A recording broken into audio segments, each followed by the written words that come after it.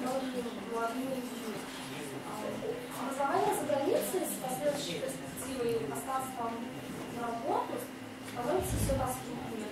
И очень большую популярность получают такие программы, как МЭФИ-2011. И мы знаем, что даже в этой аудитории очень многие наши друзья уже воспользовались этой программой МЭФИ-2011, и им очень понравилось, и некоторые говорят о том, что они не против там остаться. И поэтому сейчас мы хотели бы обратиться к аудитории, и я прошу приветствовать тех, кто готов прямо сейчас, если представилась такая возможность, ехать за границу, в Англию, в США, куда хотите, и жить и работать там.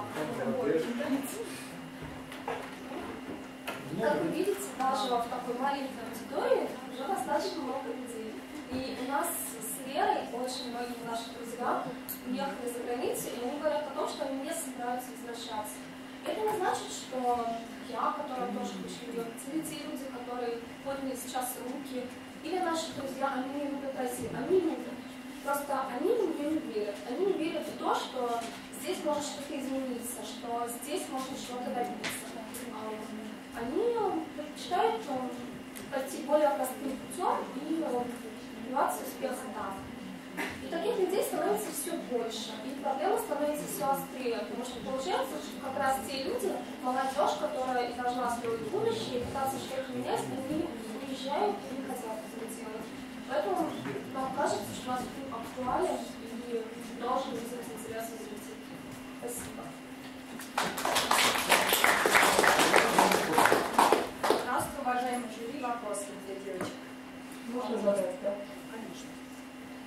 Девочки, скажите, пожалуйста, вот вы не первый, кто произносит такую фразу. Я еще не знаю, как будет строиться мой сюжет и к чему я приду. Вы допускаете точно такую же ошибку. Мы еще не знаем, что нам будут говорить наши герои, исходя из этого мы придем к выводу. Как можно сейчас проводить презентацию фильма, когда вы абсолютно не знаете, о чем будут говорить ваши герои, какой у них характер, настрой и так далее? Вы уже сейчас должны понимать идею вашего фильма и к чему вы придете в итоге. Но при этом вы заявляете, что фильм будет очень актуальным. Мы понимаем идею нашего фильма, но этот вопрос мы не знаем, как повернется экспорт. Умеет ли Андрей Михайлович говорить Андрею остаться или нет? Кто победит?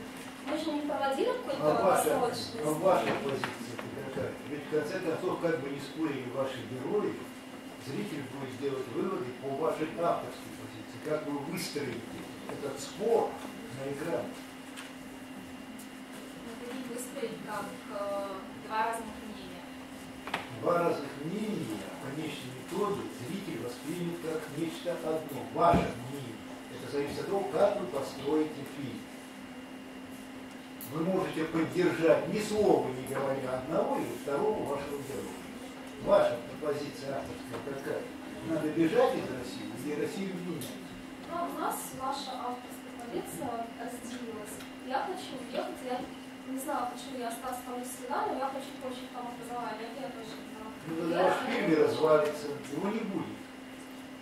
Не может, понимаете?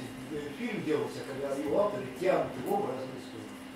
Вас герои не спасут со своим спором, они тоже не знают, что вы делаете. А раз вы не знаете, что вы хотите, вы тоже не хотите делать. Мы знаем, мы заявили в нашей презентации, что, возможно, не обязательно ехать туда, не обязательно хорошо там, где нас нет, остаться в России. Но что нужно поменять, что скажут ученые, что им не хватает, чтобы остаться здесь и делать эти же деньги, и зарабатывать эти миллионы в России? Ученых чаще всего вот эта сторона не очень волнует. Это вещь необходимая, но недостаточно. Миллионы, которые ты заработаешь. Многие ученые в России остались потому, что они не могут работать, как и говорит мой первый, кстати, вне России. То есть получается, что два героя решают судьбу России. Ну, нет, в смысле, да.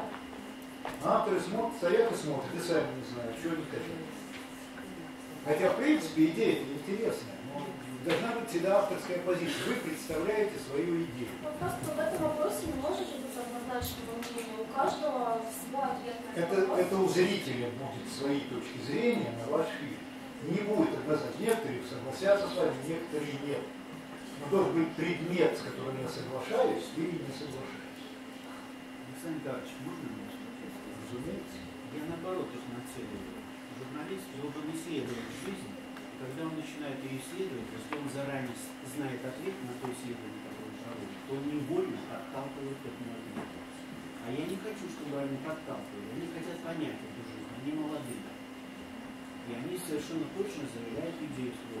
Они хотят понять, будут они вместе или разойдутся. И этот же вопрос для них, для двоих стоит.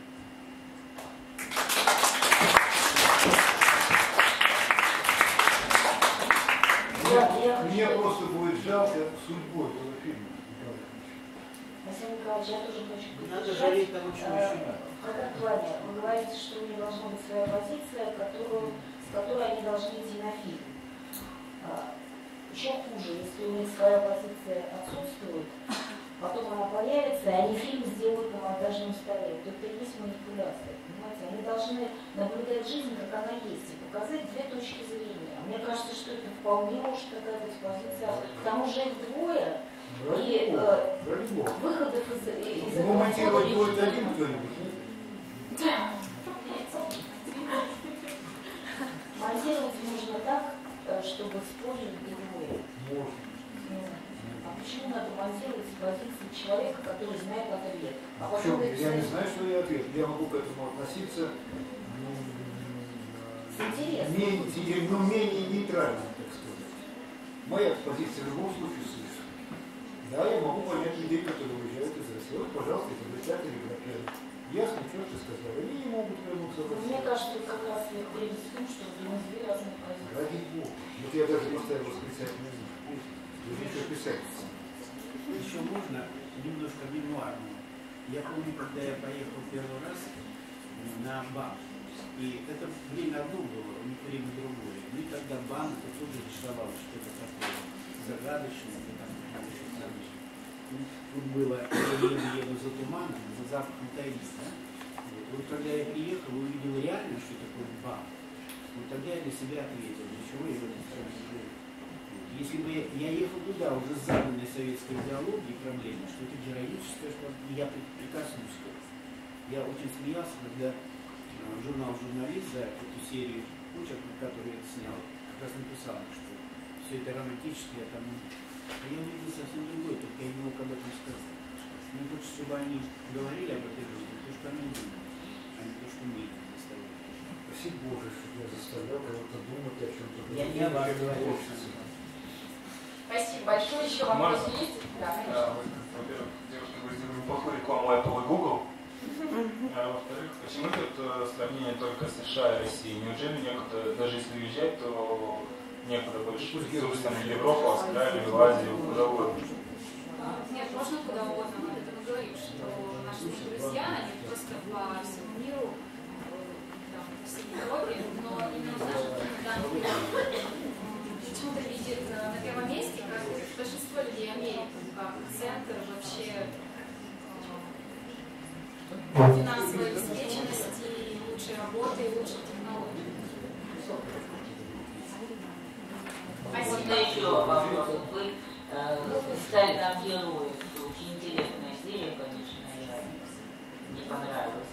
Но, может быть, здесь же, и уместно сказать о том, почему наши ученые, лауреаты Нобелевской премии, когда им предложили вернуться работать в Россию, хотели это сделать.